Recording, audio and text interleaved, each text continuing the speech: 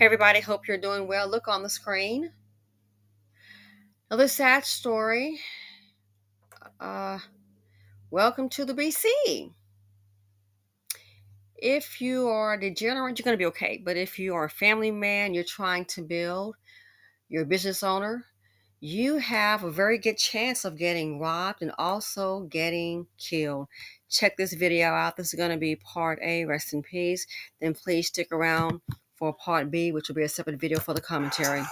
Good evening and thank you for joining us at 10. I'm Keith Garvin. And I'm Daniela Guzman. New at 10 o'clock, a father, a husband, a small business owner is dead after being gunned down at the liquor store and a tobacco store he owned in East Houston. Tonight, his family is desperately hoping somebody will recognize the suspects and help them find justice. KPRC2's Bryce Newberry is live at HPD headquarters tonight as the search for his killers just entered its second month. Bryce. Second month.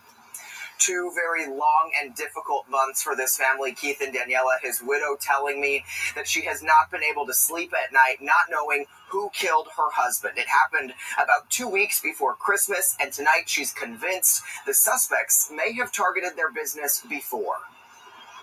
36-year-old Marcus Roberson was a family man, dedicated to his 4 and 13-year-old children, his family says, married to Sierra, still wearing the ring he put on her finger 5 years ago. We had the last 16 years of our life together. My business partner, my traveling buddy, my best friend. For the last 3 years, they owned Grizzly's Liquor and Tobacco on Mesa Drive in East Houston, now up for lease, after it became the scene of his murder early in the morning, December 6th.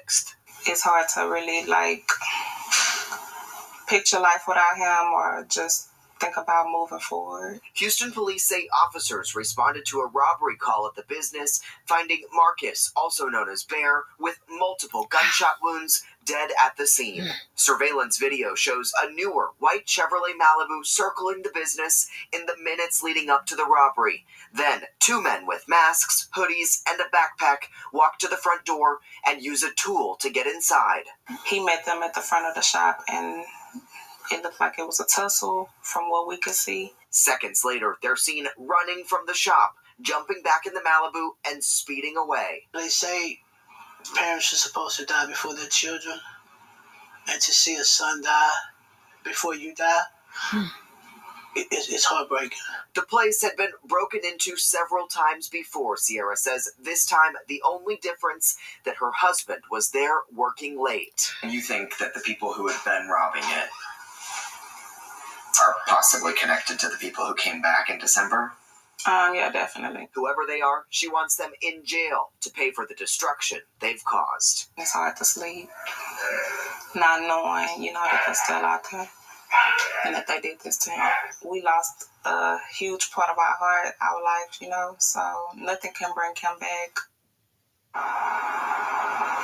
And tonight, Houston police confirming they are still searching for these suspects, asking for any tips. You can also report any information to Crime Stoppers anonymously. That organization offering a reward of up to $5,000 for information that leads to an arrest or charges. Okay, everybody, you saw part A. Stick around for part B, the commentary.